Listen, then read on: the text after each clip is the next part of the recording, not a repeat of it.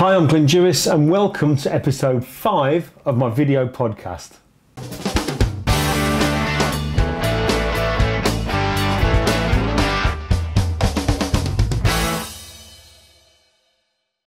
Okay, so for this episode I'm going to change things around just a little bit because I'm going to kick off with a Photoshop technique, and then for the Lightroom side of things I'm going to hand over to my friend Serge Ramelli, who's a French landscape photographer from Paris, and he's going to take you through in about 6 or 7 minutes how he retouches a landscape picture using purely Lightroom, and the results are absolutely fantastic.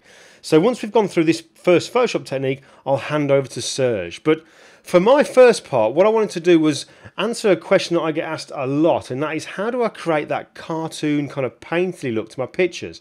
Because it's a technique that I tend to use maybe on 99.9% of the pictures that I do to some degree or another. So seeing as I get asked so many questions about it, I thought, well, now's the time to get it out there and answer it for you.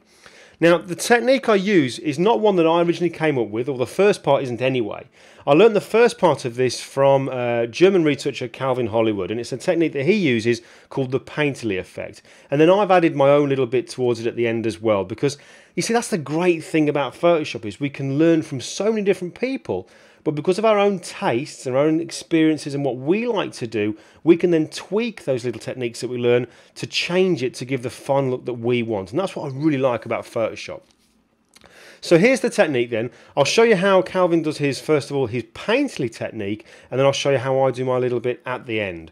So what we need to do here, we're going to use this picture here. This is one of a bodybuilder called Mehmet that I know here in the UK, bodybuilder from London. And I'm going to apply this technique to this picture here now. So obviously this picture is a composite. It's been kind of put together, and this is the stage right now is the very end of the retouch, and that's generally when I apply this painterly effect. So here's what we do. We create 2 copies of our picture, and the first copy I'm going to call cartoon, and the second copy I'm going to call sharpness. And I'm going to turn off the sharpness because, first of all, I want to give the skin and the look to that picture that kind of painterly cartoon effect. So what I'm going to do now is I'm going to go to the filter menu, and I'm going to filter, and obviously because we're using filters, good practice is I'm going to convert to a smart filter. It's just good practice so I can go in and make some changes later. So then I'm going to go to filter, noise, and reduce noise. Now, a lot of people tend to think to get this effect there's some kind of special plugin which I've found, but it's not. It's literally using what's already in Photoshop, and this is going back loads of versions because reduced noise has been in Photoshop for quite some time now. So when we bring up the reduced noise filter, we've got some settings, some sliders in here, and all we need to do in here is get the strength and turn that up to 10. Everything else is going to go to 0, and you'll see when we click in this little preview box here, we can click down and then release to see the kind of look that's giving. So already when I sort of release it, you can see that the skin is getting that kind of almost like a waxy feel, I guess, to it, you'd say. So I'm going to click OK. Now what I tend to do when I do this technique is I don't just apply it once, I tend to apply it twice. So I'm now going to go to filter, noise, and reduce noise. Now you would ordinarily think that when you've applied a filter, all you need to do is press Command or Control F to reapply it, or at the filter menu at the top there, the last one you use is right at the top of the menu. But because I'm going to come in and do this one again, I don't want to apply the exact same settings. I'm going to bring this down to maybe around about 4 or 5, and we'll go for 5. So again, I can click down in the middle of the preview here, on and off like so, and then click OK. So that's the kind of waxy, painterly, cartoon kind of look to the skin and everything else, to be honest, in the picture. But the only problem with that is when we turn that on and off, what we notice is that we lose sharpness in the areas that we want to have it. So like on the glasses, on his beard, and certainly on the guns and stuff like that, we tend to lose a lot of the sharpness. So the way we bring that back is we now turn on our sharpness layer, and all we do is go to filter and other and high pass, and this is a high-res picture, but I'm only going to use a 1 radius on the pixels here. So 1.0, click OK, and then change the blend mode here to overlay. Now that doesn't bring back all the sharpness because obviously we wouldn't want to lose that kind of waxy feel, but what it does is actually start to bring back a little bit in the most important areas. So now if I turn this on and off, you'll start to see it certainly on the guns. You can see that there's a lot of that sharpness has been brought back there, but also the skin and this kind of nice jacket that he's got here, it's retaining that cartoon look. So it kind of brings it back a little bit, gives us that cartoon look, but doesn't get rid of all the sharpness. So that's as far as I would have normally taken it with the technique that I learned from Calvin. But one thing I like to do is, because I tend to think that if I just, in fact, I'm just going to put these two layers into a group. Typical Virgo, keeping things nice and tidy, and I'll call that cartoon look. I tend to think that for my own images, this makes it look just a little bit flat. It needs a little bit more contrast. So what I do at this stage is a favourite technique for adding contrast of mine, and it's I first of all add a combined layer by pressing down Control, Alt, Shift and E, or Command Option, Shift and E, and that gives me a stamped or a merged layer at the very, very top of my layer stack. Then I'm going to come in and go Filter, Sharpen and Unsharp Mask, and this gives me like a localized kind of contrast without giving me any kind of color shift or any kind of halo, so long as I don't go too high with the settings. And for something like this, I'm going to keep the amount around about 25 and the radius at about 25 as well. Threshold straight back down to 0. So what this does now is if I turn it on and off, you can see that it gives it just a little bit more of a lift. Certainly if you look at the guns now, just a little bit more contrast in it. If you turn that so it's after, so it could be before, after, and then just click OK. And that is it. That is all there is to the cartoon or painterly effect. Calvin Hollywood's technique that I learned, and just a little bit on the end there to add a little bit of contrast in using the Unsharp mask. Right, that's the first Photoshop technique. Let's now hand over to Serge for an absolutely cracking landscape retouch using ONLY Lightroom. Bonjour mesdames et messieurs, you're watching Glyn Dewis podcast. But my name is Serge Ramelli. I'm a French photographer living in Paris, France. I'm a friend of Glyn, and I'm going to show you a bit what I do, and I will show what Glyn is doing to my friends in France and with anybody who's following my podcast. What I do in France is mostly urban landscape, as you can see some of my work here. I try to shoot Paris when there is some very interesting skies, you know, clouds, or I try to do long exposure shots or artistic black and white. And I have this podcast going. I have done over 40 episodes on it. Basically, the whole idea of that podcast is that I take one photo from start to finish and I show you my whole workflow on it. So I've done this for over 40 photos now, and you can subscribe to my podcast on pushing that button here. Thank you very much, and I hope you enjoy this tutorial that I'm going to show you now, which is the type of work that I do. Alright, so here is the tip for this week. This is a photo taken in Venice, Italy, and I put the metadata up there so you can see I shot this at 1/200th of a second at f9. Now, and ISO 100. The sun was coming straight into the camera, and the reason I shot this as 1/200th second and f9 is that I was trying to get a high speed because you see there is boats coming, so I wanted to freeze the action. So 1/200th of a second seemed to be fast enough, and f9, I have this pole here right in front of me, so I needed a big depth of field so that everything was in focus. If I would have gone to f10, f11 or f12, I would have a slower shutter speed, or I would have to increase my ISO, and which is something I don't like. Why I don't like to increase the ISO? Because this is a very constructed scene. If you look at it, the sun is right into the camera, is really you know, very present here. So this is very almost looks like it's burned, and this is very dark. So you know, it's backlit, we are right into the sun, and so I needed to do a little exposure compensation. Basically, I shot this a little darker than I should, than what the camera gave me as settings, because I wanted to do what I'm going to show you now, which is a technique of shooting into the sun. Basically what you do is you go a bit dark, you know, you underexpose a bit the photo, and even with underexposing the photo, look how bright the sky is. So let me show you the retouching. So I'm going to right click and do a virtual copy. Okay, now I have a virtual copy so I can show you really the before and after. I'm in the develop module, and here I go. So I'm going to take my highlights and bring it down the whole way down to -100. So we start seeing the sun.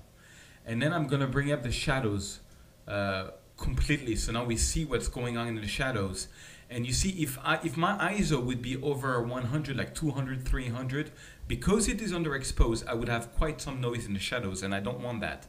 That is why I choose f9, because that was the maximum aperture I could have without boosting the ISO. Next is we're gonna change, maybe I'm not gonna boost up the shadows that much for now. Next, we are gonna change completely the white balance. The reason is, when the sun is coming down straight into your camera, generally the sky is very yellow, which was kind of the case, but I was on automatic white balance, and so it did a pretty blue white balance, which was not the feeling I had. So let's boost the temperatures the whole way to the right to make this whole thing yellow. That looked more what I saw at the time, and let's add a little bit of magenta to add a bit of red. Okay, now we're getting there. This is a bit more the atmosphere I was going for. See how we got all these details back with Lightroom 4 because I shot raw and I underexposed a little bit. It's quite amazing. Let's go further and let's get some more of this guy with adding a neutral density filter. I'm gonna go for exposure. I'm gonna minus the exposure about 1 stop, and I'm gonna make the ND filter just on the sky here. It's maybe a bit strong, so I'm gonna back it down to about half a stop.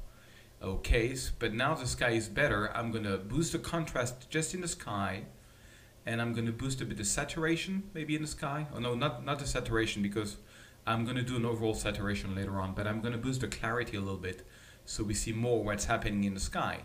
Now what a change, you see, before, after. Okay, now I'm gonna press the Alt key and I'm gonna do my whites and blacks. So pressing down the Alt key or Option key on the Mac, I'm going right with the whites until I see some whites, a lot of white pixel, which means here, this is the sun you can see here, the white circle. So I'm going to back it down a little bit, but that's what happens when you press Alt. The whole picture goes black, and then you can go to the right until you see some pixels, and you know you have reached what we call a white point.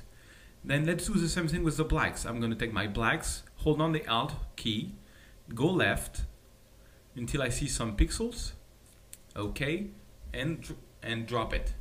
Okay, now we have a lot more better contrast, and all I'm going to do now is boost up a bit the contrast and maybe add a slightly bit of exposure, and let me press I to take out the metadata. Okay, now this is the look I was going for. You see how we went from this, which is the original photo, to this, which is much more what I had at the time. Now, let's just continue a little bit and let's just add some highlights post-cropping. Maybe not that much, something like -9 or something, just a little bit, you know, to darken a bit the, you know, the outside of the photo. And let's do some lens correction profile. I'm going to enable the profile correction, which is like an automatic thing.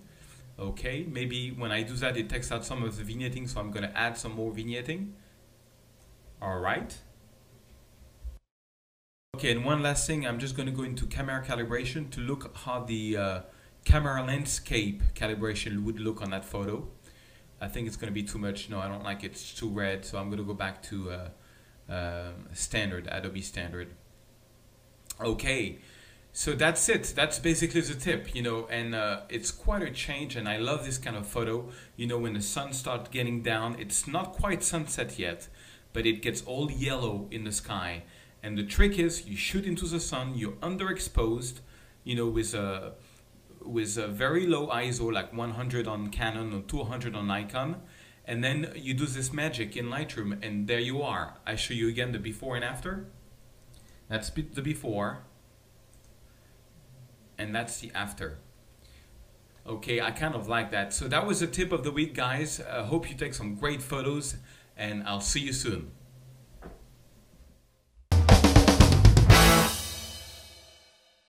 Alright, so rather than me now showing you a photography tip, what I want to do is just come back into Photoshop, because there's one thing here I want to make you aware of. You see, I was going to go out and show a technique about how to capture textures, because I love using textures with my pictures, especially when putting in backgrounds like on the picture you can see now. Because this guy here, he was photographed purely against a grey seamless, which I use a lot, and then texture has been added to the background very quickly to give it the impression of being a wall. So I was going to show a technique for that. However, there's something I want to make you aware of which you might not know about if you're a member of the Creative Cloud and you're using Photoshop CC. And it's something called Adobe Exchange. Now, Adobe Exchange, you'll access it by going to the Window menu, Extensions, and then you see Adobe Exchange. And you see it opens up on the right-hand side here. Now, I tend to think of this as like the App Store for Photoshop. You know, like we have our iPads and our Androids, and we can go onto certain app stores and download these little applications that allow gadgets to do all kinds of different things. Well, Adobe Exchange is kind of similar to that, because when I click on all, you can see that the internet will bring up all these different little applications, and there's loads of free ones here we can make use of. There's also paid stuff as well. Now, the reason I wanted to show you this was because one of the things in here that I'm really fond of is one that's called Adobe Paper Textures. And there's a few other little ones in here that allow you to have textures as well. Because what you can do now is when you find one that you want, you can click on it and it'll open up and give you like a description of what it is. And this one's a great one because it gives us paper textures we can use on our images. And then you can install it very, very easy by clicking on free and installing it. Once you've installed it, you then go to the Window menu and you find it under the Extensions tab just here. So you can see now it says Adobe Paper Texture Pro. Now if I click on that, I get a little box comes up here, and there's lots and lots and lots of different textures. The kind of things that I would have gone out and originally photographed, or maybe purchased and download off stock photography sites. And I can experiment with all these kind of things. But the great thing is at the top here it says Select Blend Mode. So I can kind of immediately choose a blend mode to see what that texture would look like when I apply it to my picture. Now again, it's all about experimentation. We add all these kind of textures, but you can have a lot of fun doing stuff with this. So let's just say I wanted to choose maybe this one here. I've got my blend mode set to soft light within this little dialog. Click on this texture down here on the right hand side. Photoshop takes a second or two to apply it, and then bang, it's in there. Now that's maybe not the perfect texture to use. I could maybe come in here and desaturate it for a start off, and then just apply on the mask. I can paint it because it comes with a mask as well. I can then just get a normal brush. We don't want to have anything fancy like I've got at the minute. That's from doing some stuff the other night. So I'll just get a normal brush, and then I can maybe paint it off areas as well within the picture here. But it's just a very, very quick way that we can have access to textures. And I love this because I'm all for saving money. And if we can get free applications within Photoshop, download textures that we can use on our unlimited amount of pictures, I think that can really add to our creativity, so we can start adding our own stamp to our pictures and just build our library up. So that was just one extra little thing I wanted to show you about for this week. Okay, so thanks for tuning in to this particular episode. If there's any questions or comments you've got about anything at all that you've seen, by all means just drop me a line to glyn@glyndewis.com or leave a comment in the comment section below. And as always, if there's any tips, tricks or techniques you'd like to see in future episodes, just drop me a line and I'll see what I can do. In the meantime though, a big thanks to my buddy Serge Ramelli for doing a great tutorial.